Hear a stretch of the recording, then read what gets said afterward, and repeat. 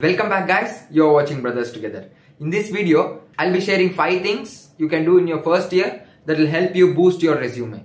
So for all of that and more, if you haven't subscribed to our channel yet, immediately click on the subscribe button so that you will never miss out any informative video like this.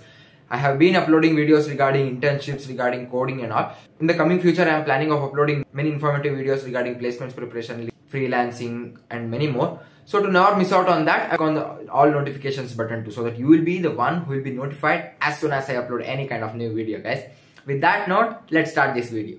First thing is pretty simple. First thing you should do is to collaborate with your classmates. Work with your classmates in group projects and assignments. Collaborating on projects can help you build relationships, develop teamwork skills and also improve your communication skill. Second thing which you can do is to participate in online learning platforms. Consider taking some online courses or participate in online communities to learn new skills and enhance your knowledge. I have already uploaded a video regarding how did I start to learn coding for free. So in that video I have listed many resources which are 100% free and then they are already available on the internet. So if you haven't checked it out yet, I would like to suggest you to immediately watch that video so that you will be getting an idea regarding the resources which are available in the internet already for free. I hope all of you have watched that video. Yeah, moving on to the next one. Next thing is getting involved in extracurricular activities. Join clubs, organizations and teams that align with your interests. Participate in hackathons, coding contests and engineering projects to showcase your talent and to gain some valuable experience. So recently I had uploaded a video in which I had my brother who is a winner of a huge hackathon which is conducted by JP Morgan and Chase. So in that video he has addressed regarding how to participate in hackathons and how to win hackathons. So if you haven't checked it out, then immediately check it out itself so that you will get a brief idea regarding what actually are hackathons and how to actually get into that group. So with that note, let's move on to the next thing.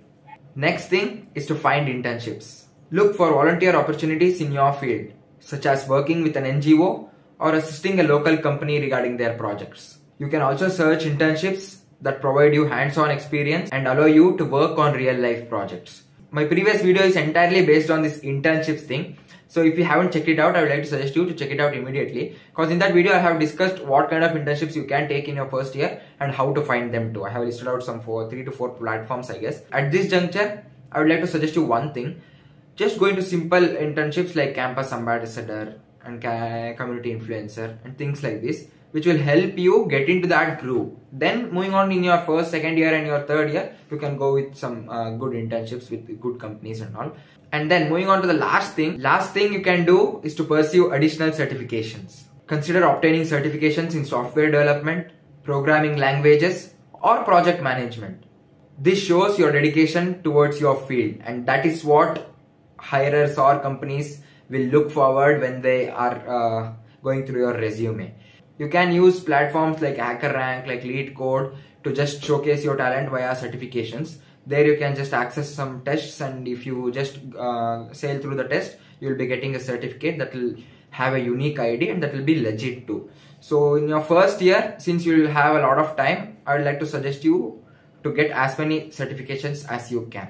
So once you learn a new skill set, just take a test and then just obtain the certification too. That will help a lot when you are submitting your resume to companies in your later on in your third year or in your fourth year. This was it guys. Since there were many doubts which were coming for me in my previous videos regarding how to enhance our resume. So we are still in our first year engineering, bro. What things can we do now so that will help us boost our resume? So to address that thing, I decided to make a dedicated video regarding it so that it will be a huge benefit for all of you who are watching this. So I hope you all enjoyed watching this video guys. If you did the same, then immediately click on the like button so that will give me a huge motivation to upload same kind of videos in the coming future. And then if you have any doubts or if you have any suggestions, then feel free to put it on the comment section so that I'll be able to read them and think of what can be done regarding it in the coming future.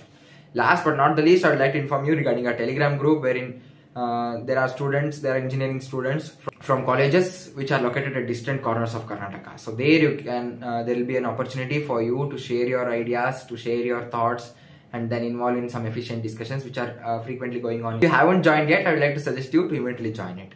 And then share this video to your friends too so that even they'll be getting an idea regarding what things they can do in their first year that will help them boost their resume. So with that note, this is Darshan S. Gowda signing off guys. Thank you guys. Thank you. We'll meet in the next video. Bye.